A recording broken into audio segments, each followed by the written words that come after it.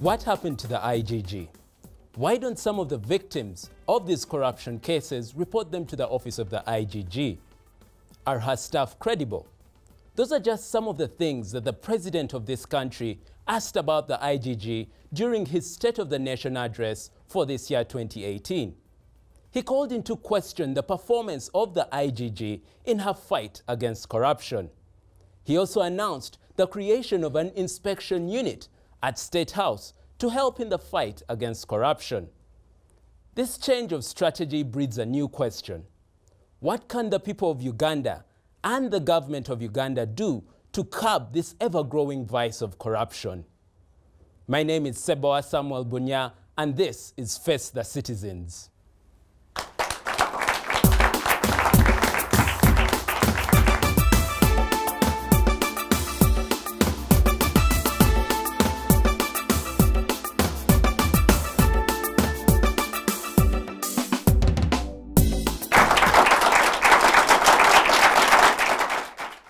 This is Face the Citizens. I am Seboa Samuel Bunya, and today we are discussing corruption. I am joined by a panel of distinguished guests, and I am going to introduce them, starting from my extreme left, where we have the chairperson of the Public Accounts Committee of Parliament, Honorable Osege Angeline. Welcome to Face the Citizens, Honorable. Thank you so much. I'm glad to be here, and good afternoon, viewers.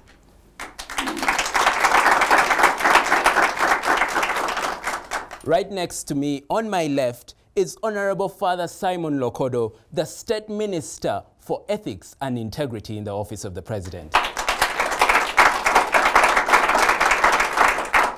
you. It's a pleasure to be here. To my right, it's Sisi Kagaba of the Anti-Corruption Coalition of Uganda. Welcome to Face the Citizens. Thank you very much, and good evening to all the listeners. On my extreme right is Mr. Vincent Mugabo, the PRO in the judiciary. Thank you very much. It's a pleasure to be with you. To kick off today's discussion, I am going to start with you, Honorable Okodo. We know one of the things that came out of the State of the Nation address was the creation of this inspection unit within State House. But we have had a lot of complaints about various organizations duplicating each other's work. Don't you think, aren't you worried by this duplication, Honorable? Absolutely no. I want to admire and surely appreciate the sensitivity and the cautiousness of the appointing authority, who, in the exercise of his duty, wants to ensure that there is a wider coverage of the presence of both human resource as well as the technical know-how in the fight against this graft. So for me, I am not saying it has a duplication. On the contrary, it is the strengthening of the already existing institutions. To you, Honorable Osege, in her report, her biannual report that she delivered to the Speaker of Parliament earlier this year, the IGG complained about having over 4,600 unresolved complaints, most of them to do with corruption. As the Parliament of Uganda, what are you doing to support her in her fight against corruption? Well, thank you so much. As Parliament of Uganda, there is a committee that is charged with the responsibility of looking at the reports of the Inspector General of Government, and that is the Committee on Legal and Parliamentary Affairs. Whatever report the IGG produces is supposed to be looked at by that committee, and then they advise the House, and then we take decisions accordingly. However, when you talk about the backlog of the work that the IGG is supposed to do, being 4,600 cases, there are many reasons for that. One of them is that I think the office of the IGG is understaffed. 2, it is underfunded. 3, it is not being allowed to operate independently. If the IGG gets hold of a case, depending on who it is, a big fish, so to say, you'll find telephone calls coming to her and telling her not to handle certain people the way she ought to handle them according to the law. So she is not free to do what she's supposed to do as provided for in the law. There's a lot of interference on top of being underfunded and understaffed. there's a lot of interference. No, but you see, Honorable Sege, you're saying that there's a lot of interference. So as an arm of government, what is Parliament doing to address this issue of interference? You know, you would say Parliament, I don't want to talk like we're operating under a normal situation. You will look at Parliament as an institution of government, but it doesn't operate the way it's supposed to operate, because Parliament is supposed to be independent as an arm of government. But that is not what we see. And also the decisions made by Honorable Parliament. Sege, you're saying that the Parliament of Uganda is not a normal parliament. It's not the parliamentarians representing the views of the ordinary Ugandans down there that voted them into parliament. No, it is not, and I will say that without shame, because we have seen it, we have experienced it, we have seen it. I mean, it is not something that is hidden again to Ugandans.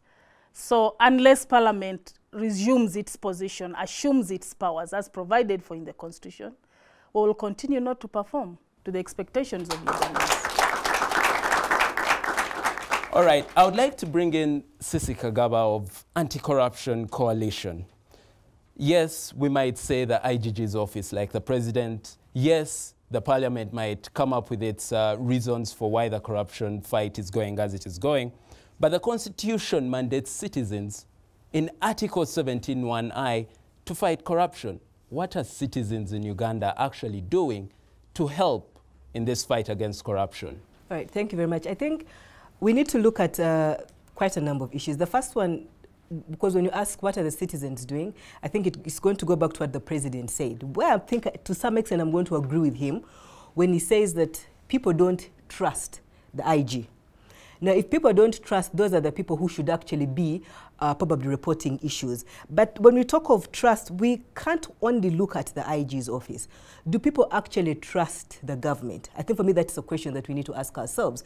By and large, if you look at the bigger and wider citizenry, do people actually trust their government? Do people trust the three arms of government? So if people don't, I mean, like the Honorable has actually said, that probably Parliament is operating in an abnormal situation. Now, if Parliament is operating like that, then do the citizens actually trust the members of Parliament that are actually representing them? Do people actually trust the judiciary? Do people actually trust cabinet? I think for me, those are things that we need to ask ourselves. And then going back to what the issue of the citizens, if this three-man committee was put in place, are citizens going to report to the three-man committee, or they're going to continue reporting to the IGG's office? And again, just to disagree with the Honorable Minister, you see, when you create parallel entities, we're actually weakening, because we have the Constitution. The Constitution is very clear. It lays down the mandate of the IG. I was interacting with Mr. Tohe, and he actually told me that he didn't know what his terms of reference were. He didn't know what his key KPI, key performance indicators were. And again, we need to ask ourselves, what is this three-man committee going to do where the IG has actually filled with staff of over 400? So I would like to ask you, Sisi, yes, you're talking about all this, but what are the values of the citizens of Uganda? Can you tell us what those values, in your opinion, what are they? Of course, when you're talking about values, you're talking of issues about transparency, integrity. I mean, the values are bigger and wider. Do we have them as Ugandans? Of course, we do have those values, but the other issue that we need to ask ourselves, the people that we have in these particular offices, where are they coming from? Are they coming from Mars? Are they coming from a different planet, or they're still part and parcel of the system? And as long as they're part and parcel of the system, these are our relatives, these are our brothers, these are our sisters. So I think for me, we cannot forget the whole issue of the value. And if we're saying that these are our relatives, and again you're creating another unit alongside another unit, are we saying that this unit has more values than this other one that is constitutionally mandated? And again, we need to ask ourselves, the president says that the IG has failed. The bigger picture is probably the entire government has failed, because the IG is not a standalone. The IG works with other government entities. All right, now I would like to bring in Mr. Vincent Mugawo, the PRO in the judiciary. I would want to know, Mr. Vincent, why is it that the fight against corruption seems to be getting worse in Uganda? Because if we look at the index, Uganda still remains among the most corrupt countries in the world. Thank you very much for that concern. The biggest concern is not that the corruption is getting worse. It is us, the citizens, who are either getting worse, who are corrupting the government officials. Where are these corrupt people coming from? They are members of our community. Either we have become more greedy, either we have become more selfish, We do not care about the health service. We do not care about the education service and all these services, that social services that we are supposed to get to. So now, when the community becomes greedy, when the community becomes complacent, then the problem of corruption will rise. So of course, as agencies which fight corruption, we all have a stake to play, but also the citizenry have a lot of stake to play. Doesn't that mean that there's a problem with the tempo of justice, you, the judiciary, if corruption just keeps escalating as it is? The corrupt, in most cases, come to our courts as a final person to make a decision on whether somebody is corrupt or not. We are not involved in the markets where there is corruption. We are not involved in churches where there is corruption. Further, you'll agree with me that even in churches there is corruption. In every sector of the community, the judiciary is not there. The judiciary is one arm of government which is fed in at the last moment. But sir, I would like to ask you, haven't you heard of cases where court officials are being bribed in order for certain things to go through? That is a fact. We cannot deny that we have some form of corruption, but that corruption is in two times. One, there are those who come actually to bribe judicial officers, and I sit on the bench, so I know those incidents happen, but those people are coming from the same community that we serve. But also, we have not sensitized enough as judiciary for people to understand the court processes. And any delay in that system, somebody will think that is a corrupt tendency. So those are the main ways in which we are accused of corruption as judiciary. Okay, Honorable Minister, something that comes out from all the panelists here has to do with the integrity of people.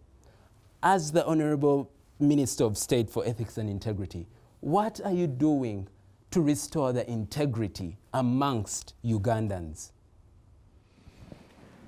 I want to completely and also agree with my panelists on this assumption that the area of corruption, the trigger of corruption, is actually the populace. I am very strong on this. Corruption is not in the country because of the corrupt. Because of those who know, watch, see the corrupt doing their things and do nothing about it. Abraham Lincoln once said that evil is in the world not because of the evil, but because of those who watch that evil happen and do nothing about it. So I want to throw a big blame to my citizenry. Apathy is the worst vice that you can ever live with. Apathy means tolerance, forbearance, complacency, accepting. You know there is a snake called a puff adder, poisonous, and without but a Honorable Minister, are you agonizing along with Ugandans, yet it is your duty as the minister to provide practical solutions? What practical solutions do you have? Listen, what I'm saying is there must be a responsible response also on the part of the citizens. Yes, it is my duty, and indeed, the responsibility of the Director for Ethics and Integrity is to empower Ugandans to uphold moral values and principles. And indeed, I go out, I use all fora to sensitize Ugandans on rediscovering our values, which we have lost. I have come up with National Ethical Values Policy, which stipulates 10 values, which if all Ugandans have held and cherished, certainly certain evils that we are hearing about would find their way out of our society. But because these values, unfortunately, Can I ask if that policy is available to the public? Yes, it is. And indeed, we spend a lot of time going out to reach the populace and disseminate these values. We shall address that when we come back. But before we go into the break, I would like to ask the audience, have you seen this policy he's talking about? Have you? Yes. Oh, okay, there's a yes somewhere there. We're going for a short break, but we will be back for Face the Citizens.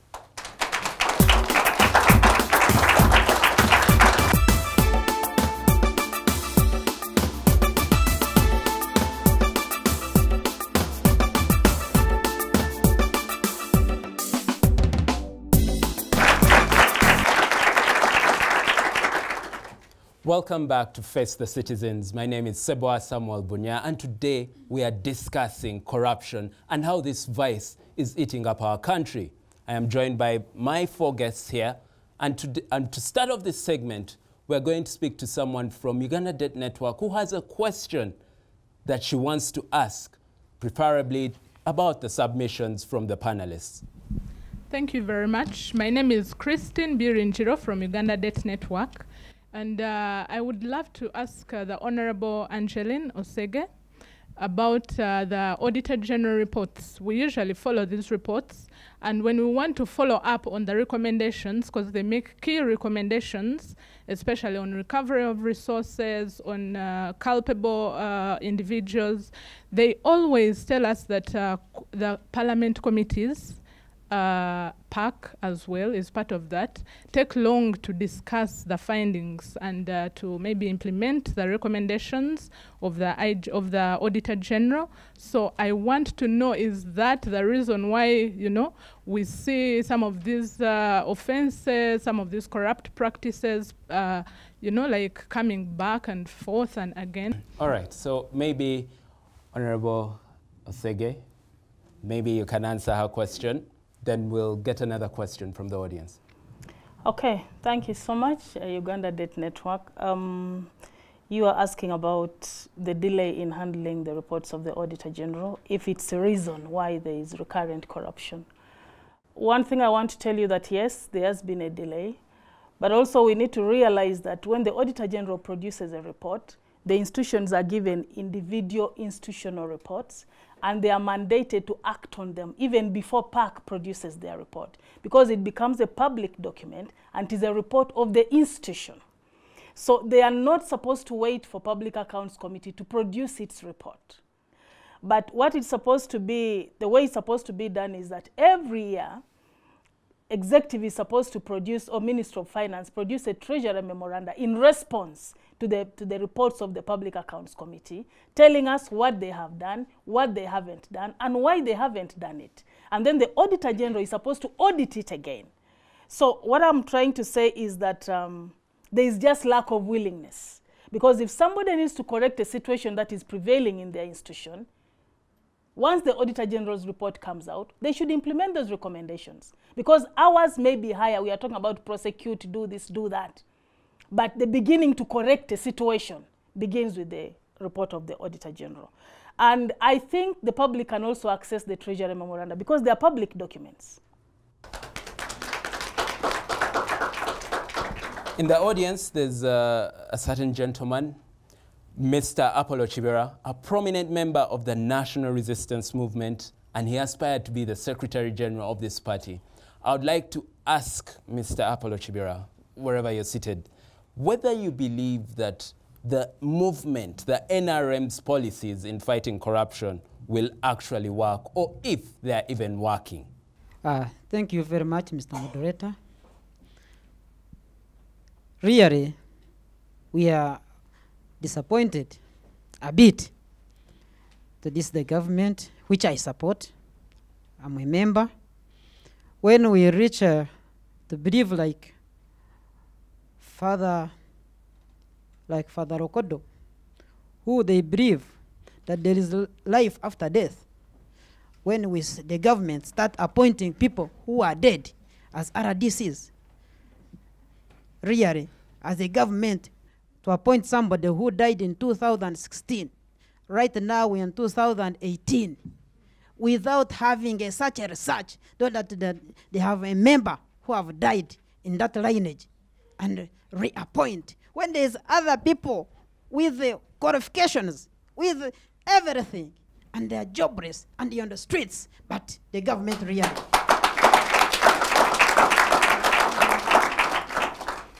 Then the government, I think they should correct. At this era, we are not starting even. So why exactly are you still with the NRM? Why are you still a prominent member and a strong supporter of the NRM if you don't believe in the policies? Thank you very much. It's us who are there to revive.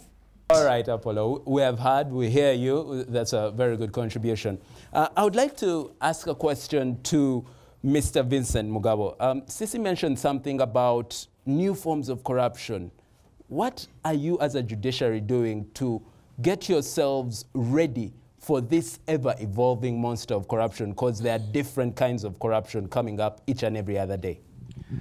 Thank you for the intervention. Yes, it is very true that now the normal briberies and solicitations are no longer happening because we have gone ICT, we have gone IT, and therefore there are more challenges. Challenges both to the judiciary, challenges both to the prosecuting bodies like the IGG and the DPP who are involved in prosecuting of these matters. Even the police to investigate these matters, for instance, those which are related to technology, IT. What we are doing as a judiciary is ensuring that our judicial officers who are involved are trained in the new schemes that are happening on a yearly basis. And we are also calling upon the other agencies, like the DPP, IGG, and police, to also involve their officers to train in the new trends of corrupt-related tendencies. So that's what we are doing as an institution to ensure that we are upbeat with those people who are involved in such offenses. All right. Honorable Sege, I would like to ask you, apathy seems to be the theme of the day. Just how important is public trust in this fight against corruption? I think that public trust is so important, so much so that it draws somebody to take the initiative, to realize that there's someone who can attend to their problem. Now, we have noted that people do not report cases in spite of having a hotline, because they know that even if they report, nothing is going to happen. And so for you to have the cycle complete, trust must be there. Someone must be sure that there is going to be a positive result in their move to report anything to anybody. Now, many times the people that we are supposed to report to are actually the people who are perpetuating corruption. Now, you begin to think, now, if I report to this person, one, I am going to be a victim because a demand will be put on me to do something before I'm attended to. And so what do you do? Because you are going to, it is going to be double jeopardy. You are going to lose, you are not going to be attended to, but also you are going to lose resources. So what do? You sit back. At least you lose once, you don't lose twice. So that is the problem. Once there is no trust, people must know that if I raise my issue, someone is going to attend to it without putting a cost to it. All right, Honorable. Sisi, I would like to ask you a question. In your opinion, is the law a problem? The current law of Uganda, the constitution, is it a problem in the fight against corruption? The law, the way it is, it's very okay. And as you're aware, is that Uganda has a robust legal and institutional framework. We actually have one of the very best laws. And of course, we need to give credit to our government. When it comes to enacting laws, actually we perform very, very well. So the issue, I think, is not even the laws, but the issue is enforcement of these laws. There's an IG report that was done some time back, and it was trying to look at the law vis-a-vis enforcement. And I think when the report was out, it showed that we performed highly, I think over 90% when it comes to the number of laws that we have. But when it came to enforcement, our enforcement was very, very poor. So the challenge has never been the law. Yes, just like any legal regime, there may be, you know, what you call lacunas or loopholes, but those per se cannot say or cannot mean that they are a drawback to the fight against corruption. The problem has always been enforcement, or at times we have selective enforcement of these laws. All right, Sisi, thank you very much. Now I'm going to pick someone in the audience, the gentleman in a red tie, to ask a question to our panelists right here in the red tie. Thank you. My name is Eric Kwizera. I come from Kisoro. I thank you, everybody, for being here. My questions are two. They go especially to the Honorable Osege. Just ask one. Pick the one that you really, really want answered. Okay. The most important thing I wanted to say is that of all what is happening, let's say I come from Kisoro. I come here to deal with issues with public office, internal affairs issues. And when I come here, I find that these institutions of government, I come from far, I'm forced to come to the immigration office, I'm forced to come to NIRA, but they still have to take me for a long time to deal with these issues. You know, like it is going to be 3 weeks, or it's going to be a month, or if not, you can pay us so much so that we can deal with it within a day or two. You know, like that is already corruption. So if I'm able to, I would pay them so much so that I'm able to get that thing and, you know, cut my expenses and go. What I'm appealing to these, to the members of parliament is that, do you know about all these issues? Maybe can we transfer these services of institutions of government to the local destinations? You know, I believe you're talking about decentralization. Decentralization, and that's right, yes. And that's mainly a question for the government here. But that will be a question that will be answered after this short break. Stay tuned to Face the Citizens.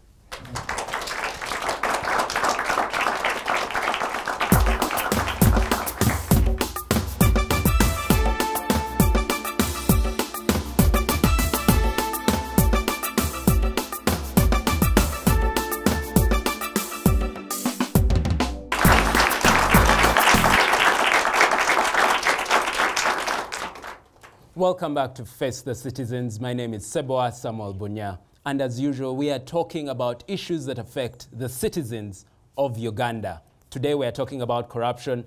And before we went for the break, one member in the audience brought an issue concerning inefficiency within the system, the call for decentralization as well. And he was addressing it to Honorable Osege. Honorable Osege, what is your response to that audience member's query?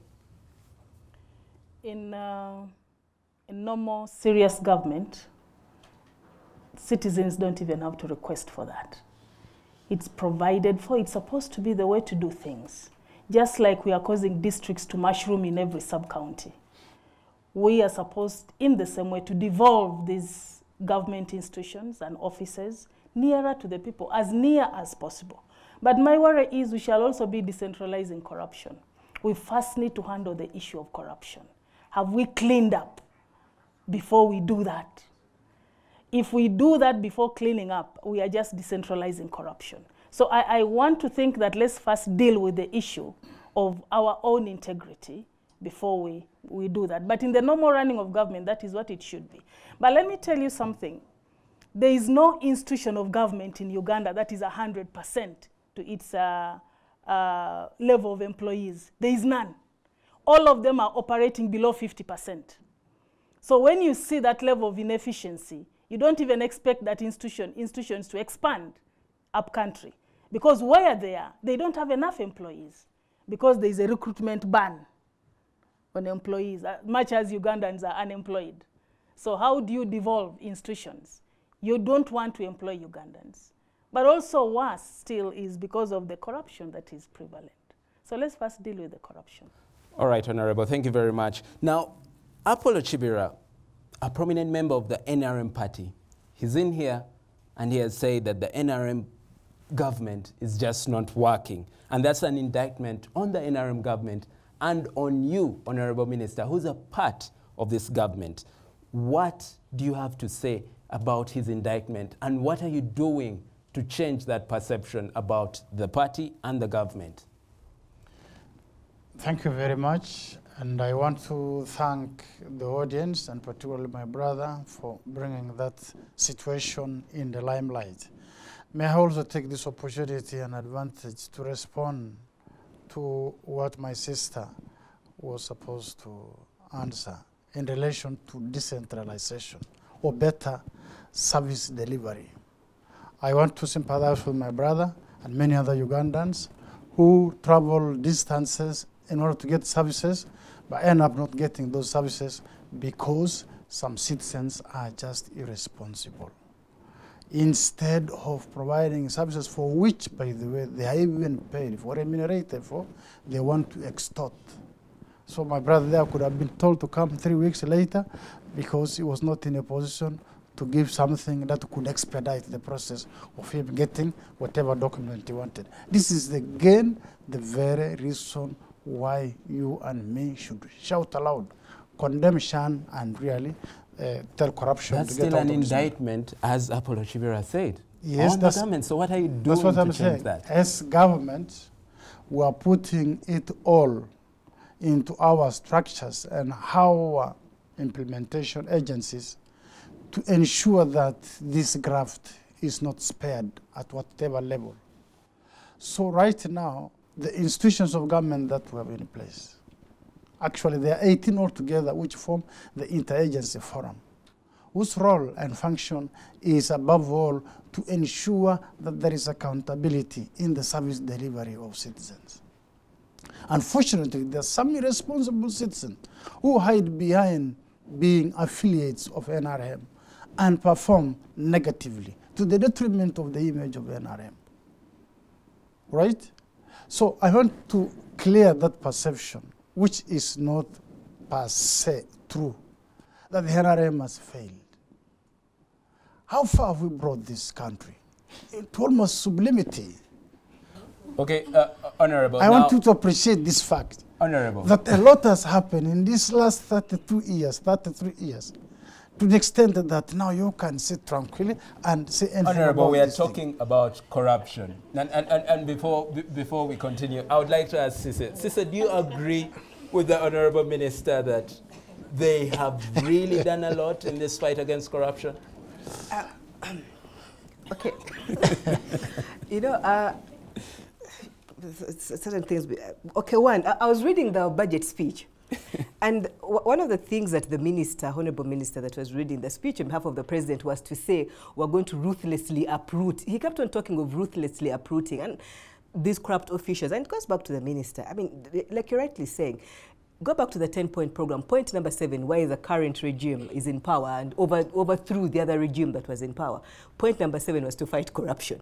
Now, I find it weird that I don't know how many years down the road you're still talking of ruthlessly uprooting people that are within your same government to fight corruption. I find it a bit weird. Then I liked what, again, Honorable has talked about, the implementing agencies. But the same implementing agencies are being discredited by the president by saying the IGG is not working. That's why he decided to create a parallel unit. So when we're talking of implementing agencies, are they actually fighting the vice, or they are also part and parcel of the problem? And it's very surprising. I mean, when it comes to the laws, our government has done so well.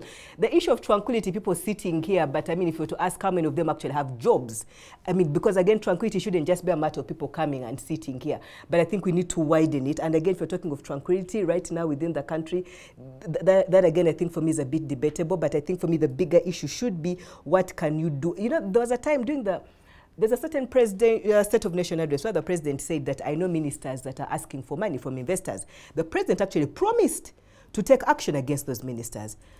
We haven't, and let us not talk of cover phones, like which ones, because we don't know them, Honorable. And I think for me that's where the challenge is, because we need to see some of this, the president saying that I know these people who are taking money from my investors. We would have expected within that year to see who these ministers are.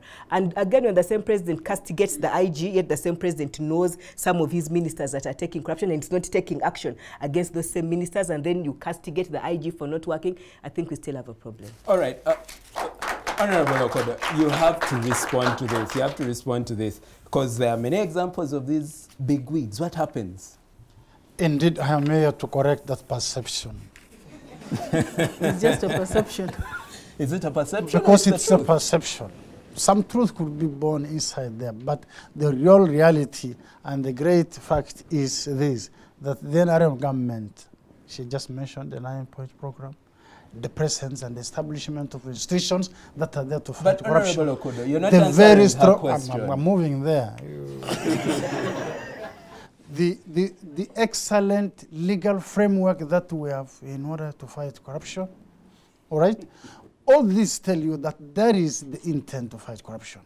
Now, the story has been that we have been handling corruption with very soft hands, and that we were treating corruption cases with some reservations, where we were handling the small and leaving untouched the big. Is that when you talk about the big fish, etc.? Right now, I'm telling you, at least in my regime, since I started coordinating government's efforts against corruption, there is no single case where I have not reprimanded even a person of the highest caliber in government for actually being mentioned corrupt. You know that we had to take all vice presidents of this country to courts of law. You know that ministers had to go through courts of law. And you know that recently we asked one minister to step aside. We know there are ministers who have been stripped of their duties because of their being suspected of being corrupt. Honorable Minister. To say, but we are there. You're saying a lot. We have heard you, and I'm sure the audience has heard you, and I'm sure there is a reaction from the audience. But please put up your hand if you have a question or if you have a reaction to what the Honorable Minister is just saying. They're very happy, these people, I know. The lady seated right there in a checkered dress. Please tell us your name before you ask your question. Thank you very much. I'm called Olinga Jessica Odeke. I'm a student of Gallup Initiative Uganda. It is located in Chirombe, and I'm a mother as well. My question goes to Honorable Okodo. I remember in 2014, there was a case about, of course it is corruption. That case was from UTL Uganda, where my husband used to work. And that case, it was raised in Parliament by Honorable Nandala Mafabi, and they promised that they will follow up that case, so that those employees will get their money from NSSF. But that case has died up to now. We actually don't know what is happening, what is going on. And the other guys, they just set them free, they went, and our families remained suffering till today. So, Mr. Honorable Okodo, I want to know, how far has that case gone? Thank you. I think that that question, I would like to ask, is there another question in the audience? Yes, the lady seated right next to you in glasses. And please be precise. Your name and your question, to the point. Okay, I'm called Goretti. I'm from Chirombe. I'm one of the citizens seated here. My question goes to any of the two members of parliament. My brother has been chasing for my father's pension, and each time he goes, they tell him that the file is pushed to another office, and if you want us to handle it, pay us this sum of money, and then we handle it for you. This guy gives them the money, but up to today, as I talk right now, the case has not been handled, and we have not gotten any feedback from them. So I don't know what is going to happen afterward. All right, thank you. Now, Honorable Osege, with your concluding remarks, use 30 seconds to respond to that lady and 30 seconds to give your concluding remarks as well.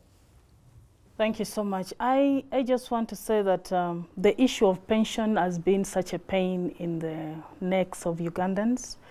And while it has been decentralized, I think that the records were not straight right from the beginning.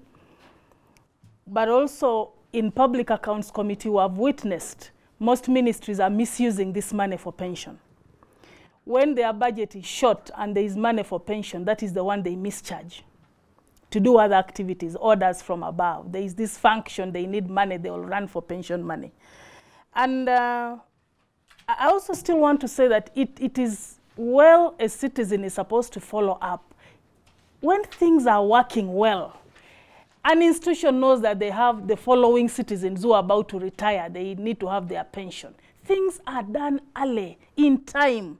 The moment they need their pension, it should be available. There is no reason for a citizen to begin moving up and down, say following their pension, when they have had a file with this institution for the years they have worked with that institution. So I find that in itself very erroneous. But anyhow, this is our country. Just keep following up, but also give us that information. Give us the information and the details. Probably we can see how to check on what is going on. All right. But I know that that is a problem. But as Ugandans... Thank you very much. Maybe your conclusions.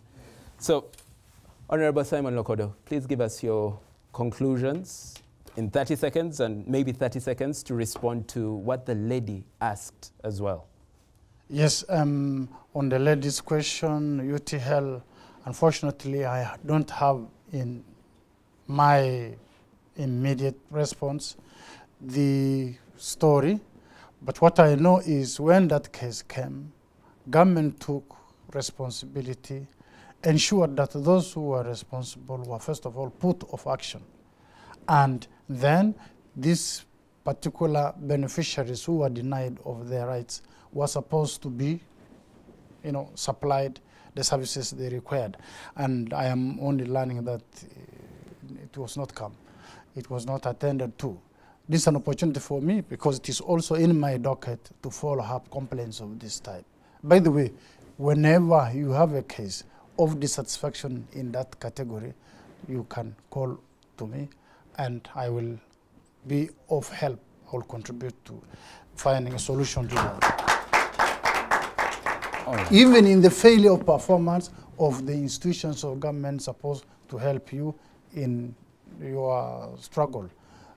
You see, for example, Inspector of Government or the Direct Public Prosecution or I don't know, the criminal investigation or PPDA. Which of those institutions fails to perform as per your expectation, you report to us and we shall provide you a solution. All right. Thank you very much, Honorable In Lokodo. conclusion, I really want to thank the citizens of this country here represented by this particular team for the spirit, the intention, and the will to really air out the dissatisfaction. All right, Honorable. It's important that we know there are citizens there who are, anxious and they need responses to their issues. And I want to call upon you. Please throw out the vice of apathy, hold up to the Constitution as it is stipulated. My brother said, Article 17(1)(I), the responsibility, the duty of the citizens is to combat corruption and fight against the misuse of public resources. Come out unreservedly, condemn, shun, and denounce corruption. All right, Honorable. That Constitution is in English, but to reach more people, maybe it should be translated. Sisi, maybe in 30 seconds, 15 seconds, give us your closing remarks. I think mine, when it comes to mitigating issues of corruption, it's everyone's responsibility. I think it's such a big responsibility that cannot be left to government alone. So I think everyone has to jump on board. All right, thank you. And Vincent, 15 seconds as well. As the judiciary, we are taking the fight of corruption to the highest level that it requires, and we are giving it priority. We are synchronizing our court systems. There have been a delay, especially where people go to appeal in the Court of Appeal. There has also been a delay in execution of the judgment, especially where there are orders to recover proceeds of crime. As an entity of government, as an arm of government, we are going to make it very harsh for people who are involved in corruption through asset recovery. It's not going to be based on conviction and sentence where you go and serve a term of imprisonment, but there will be mechanism put in place to recover the property that you have accumulated through corruption. Thank you. All right, thank you very much. And you who's watching us at home, please remember, it takes two to tango. So if you cannot find a right answer that you are not committing corruption, you're not helping in the fight against corruption. Thank you very much for joining me, Seboa Samuel Bunya, here on Face the Citizens. Until next time, see you.